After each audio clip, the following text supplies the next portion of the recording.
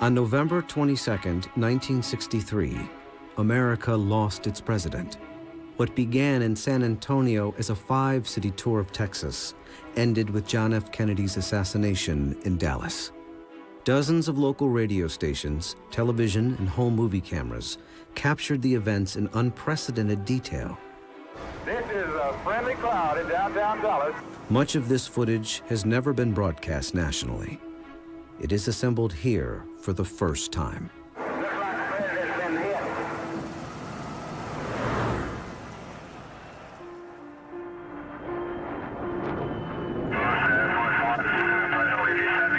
Air Force One, I have the weather officer on you and give it to you now. If you're ready to copy, over. Roger, go ahead. Roger, your new landing temperature, 62 degrees, 62 degrees, over. Roger, thank you. Air Force One. South.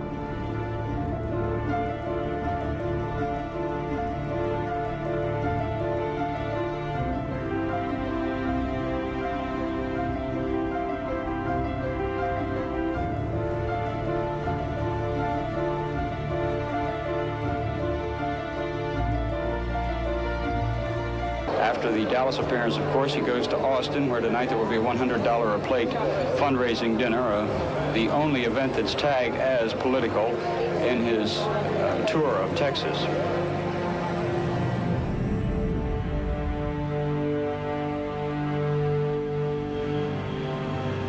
This is the control tower at Dallas Love Field, where a large crowd is gathered now to await the arrival of President and Mrs. John Fitzgerald Kennedy from Carswell Air Force Base in Fort Worth. Police were circling the field all morning long from the early morning hours, and a huge contingent of police are on hand. Literally hundreds of policemen on the scene, many of them mounted on motorcycles on virtually every roof, as part of the vast security precautions taken here. It looked like we were in prospect for an all-day rain, but as things turned out, about an hour later, the skies began to clear, brilliant sunshine lighting Love Field at the present time. Quite a few flags fluttering in the breeze down toward one end of the ramp, a Confederate flag along with a flag of the Lone Star State. And as we said, most of the signs being waved by the placard wavers here, very favorable toward the president. Even a sign down here on one end which reads, "Nixon, go home," no doubt in reference to the fact that the former vice president and the man who President Kennedy defeated in the election back in 1960 was a visitor in Big D yesterday. And we notice they have a couple of dozen roses, a dozen of red roses and a dozen of yellow roses. That, by the way, the plane you're seeing now is a C-123, which transported in the famous bubble-top limousine, which the President and First Lady will ride in. However, that limousine now is down in front of the welcoming ramp. And yes, I can see it from here, and it does not have the top up. So our information from some of the Secret Service men earlier was correct, that depending on the weather, if it's nice weather, no rain, top would be down. For all of you people who will see the parade downtown, you'll see a glimpse of the President and First Lady in the flesh rather than through the bubble-top glass on the outside.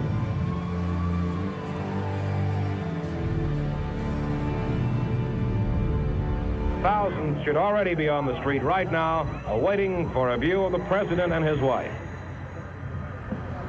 The President, of course, is going to go on that motorcade when he arrives here and takes off through downtown Dallas. He'll go down Lemon Avenue, Cedar Springs, Harwood to Main, and the big portion of it right down Main Street in Dallas, from Harwood, which is right at the police department and City Hall area, all the way down Main Street past the courts building, where he'll turn on Houston to Elm, go under the triple underpass, then shoot on out Stemmons to the Mart, where he will speak at noon.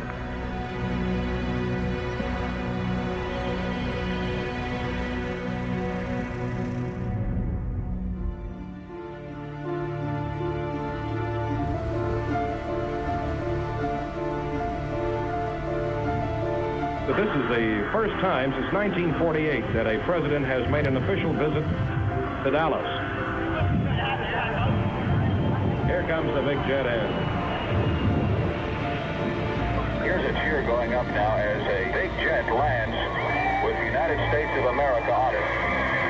Boy, that's a beautiful ship, a 707 U.S. Air Force One. There it is. The President of the United States seal on the nose.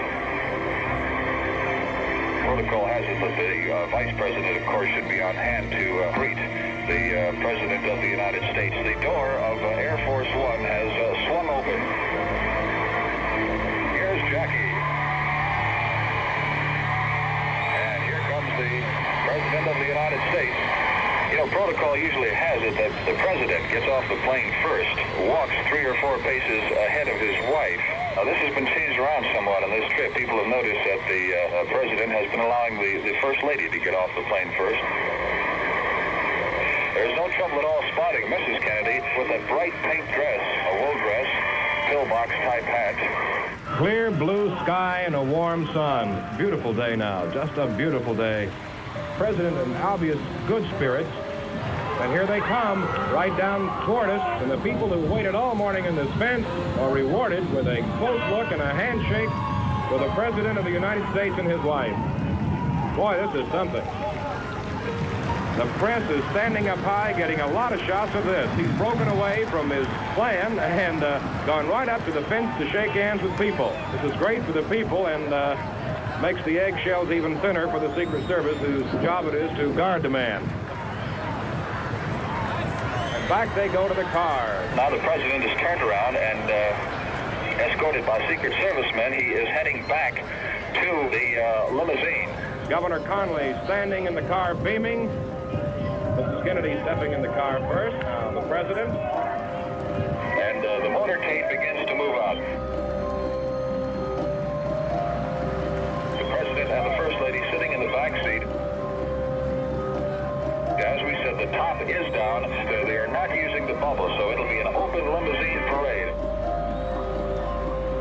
Immediately following the presidential limousine, a car loaded with Secret Servicemen. It is our understanding that the motorcade will be moving slowly enough so that everyone along the route will have a good look at the Chief Executive.